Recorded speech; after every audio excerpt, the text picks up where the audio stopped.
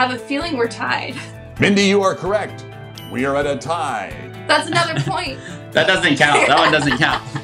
Welcome to the season finale of Smithsonian Channel's Knowledge Knockout, the internet game show where aviation geeks go full throttle with their knowledge of aviation history, famous flights, pioneering pilots, and more.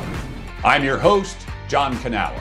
Today, our ace pilots from episodes 1 and 2 will compete for the chance to go head-to-head with the ultimate aviation expert, Dr. Bob Vanderlinden, a curator at Smithsonian's National Air and Space Museum.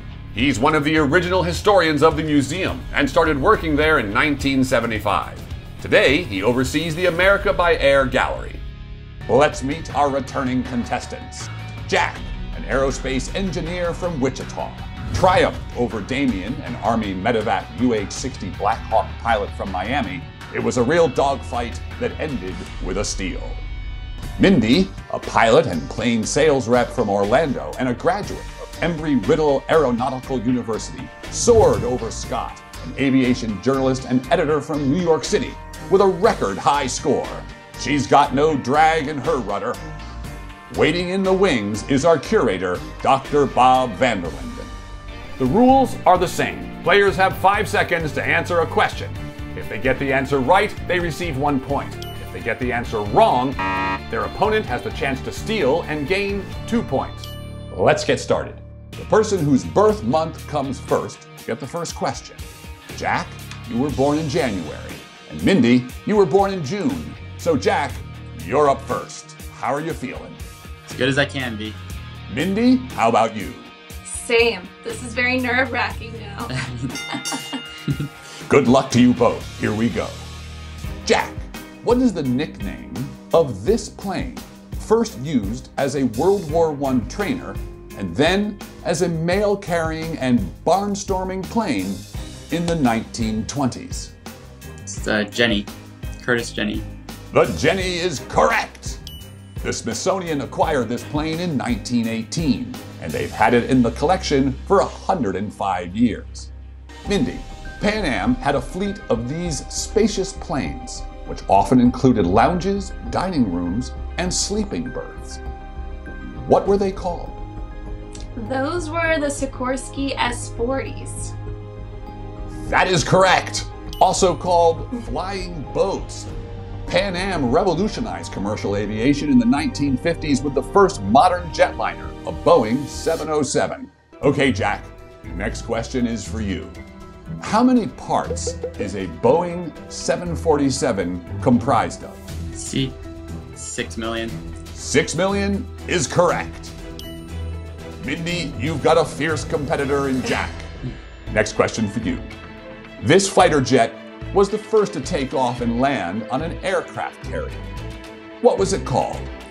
That's the McDonnell Phantom. Mindy, the judges have accepted your answer. Woo! The McDonnell FH-1 Phantom.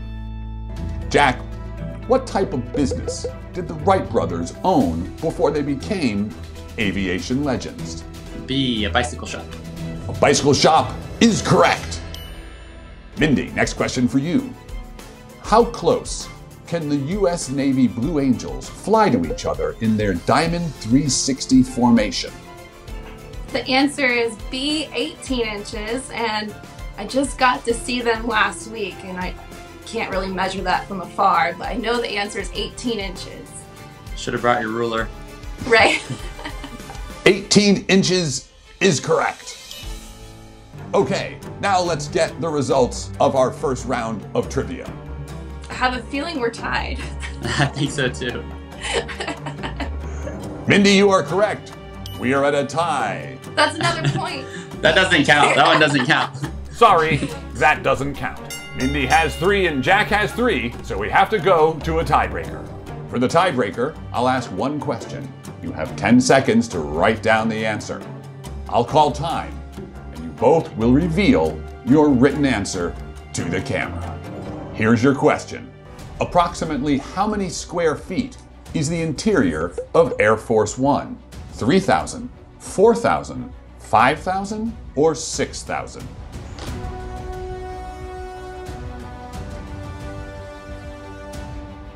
Okay, pencils down. Please reveal your answers to the camera. Mindy put B and Jack wrote C. The correct answer is B, 4,000. And Ooh. That was close, it was down to the wire, but Mindy won this lightning round with that tiebreak. Oh boy. You will be facing off with our curator, Dr. Bob Vanderlinden, in just a few moments. Jack, you were a fantastic competitor. Is there anything you'd like to say? no, good luck to Mindy. I almost put B. I don't know why. For some reason, I was thinking C first. Should have gone with the gut, but I wish you the best. And now I don't have to go through the shame of a beat down from an expert. So Yeah, do you want to help Good luck. me? Do you want to stay on? I wish I could. Me too. I think you'll need all the help you can get there. But Agreed. I'm sure you'll kill it. Thanks. Mindy, you're about to test your knowledge against a Sky scholar who has had his PhD since before you were born. Are you ready for this showdown? Not now, not when you say it like that. It's time for the main event. Let's welcome our esteemed curator, Dr. Bob Vanderlinden. Bob, you're facing off against Mindy, who flew circles around her last two opponents. The person whose birth month comes first will get the first question. Bob, as you know, you were born in September. And Mindy, you were born in June. So Mindy, you're up first. Let the showdown begin. Mindy, what was the nickname of this 1920s airmail pilot who was known for performing stunts, flying at high speeds, and sometimes damaging airplanes? I want to say it's something like Crazy Bill. Close, but incorrect. Bob, you have a chance to steal for 2 points. Wild Bill. That is correct. Wild Bill. Wild Bill had quite the reputation over his 8 years of flying. Sadly, he died when his plane crashed on a New York to Chicago route in 1928. Yeah, a little too wild. Or crazy. Okay, Bob, the next question is for you. Who is known as the only professional female skywriter in the world? I have no idea. Mindy, you have a chance to steal. That is Suzanne Oliver. Mindy, that is correct. Susan began skywriting for Pepsi in 1980, and today she skywrites about 500 messages per year with her husband.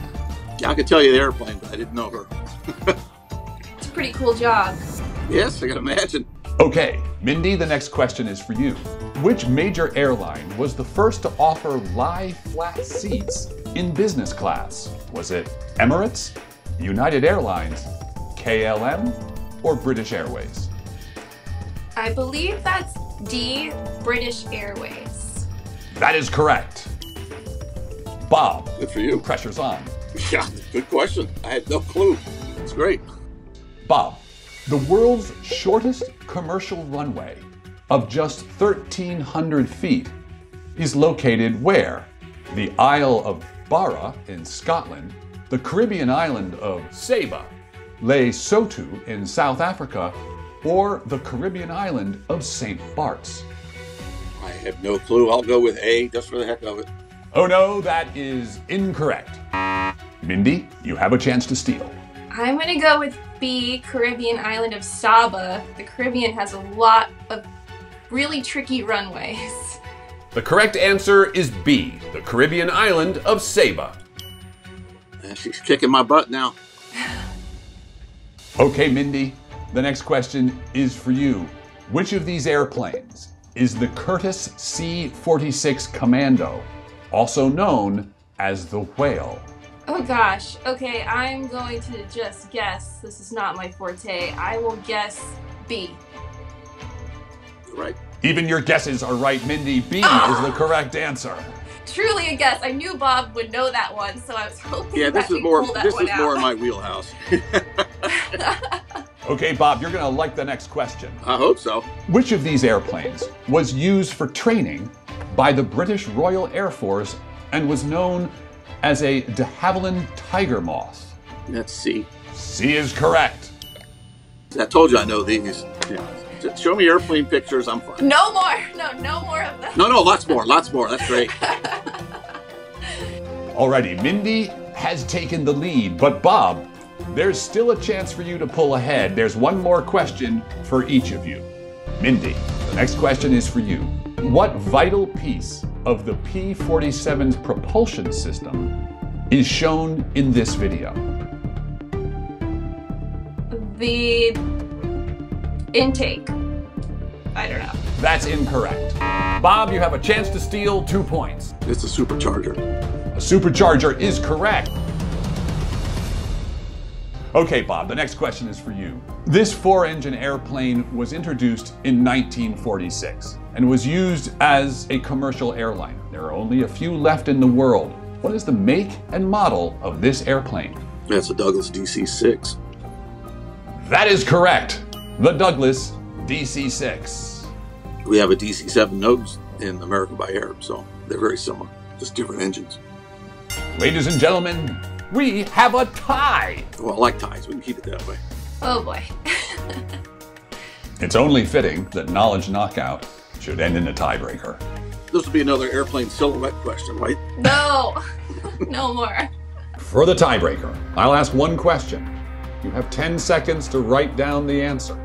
I'll call time, and you'll both reveal your written answers to the camera. Here's your question. In 2003, this 4-seater plane became the first single-piston engine aircraft with a glass panel, fully integrated avionics via computer screens, to be FAA certified. What is the make and model of this airplane? You have 10 seconds to write down your answers.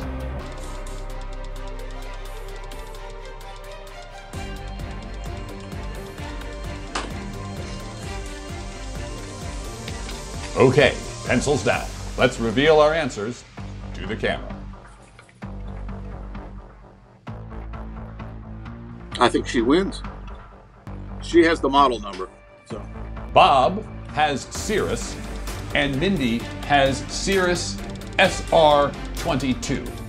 By providing the full make and model, Mindy, you got it right. And that means Mindy is our champion. Mindy, you are the inaugural winner of the Knowledge Knockout, an aviation extraordinaire in your own right, soaring to the wind with flying colors. You studied well, challenged our curator, and won. Mindy, how are you feeling? It must be my lucky day. That's the only explanation. Bob, you were a formidable competitor, and we know all our contestants were thrilled to have the chance to test their aviation knowledge against yours. Is there anything you'd like to say? congratulations. Good fight. Thank Throw you. some more history at me. General aviation is not my strong suit, as you just found out. And luckily it is my strong suit, so Good. that would Yeah, give me, favor me. commercial or military or some of the really old stuff. That's fine. But no, well done. Well played. This concludes our first season of Knowledge Knockout. Thank you to our amazing contestants, our student explainers, Denise and Caitlin, our curator, Dr. Bob Vanderlinden, and the staff of the Smithsonian's National Air and Space Museum, who helped behind the scenes to make this all possible. Thanks for watching Knowledge Knockout. If you played along, let us know how you did in the comments. Until then, we wish you blue skies ahead. And congratulations, Mindy. I will never, ever forget the model number of the Cirrus SR-22. Yep, there you have it. So I sell those for a living, Bob, so don't feel bad. If you got that wrong, you'd have a problem. Right, You'd be in right. trouble.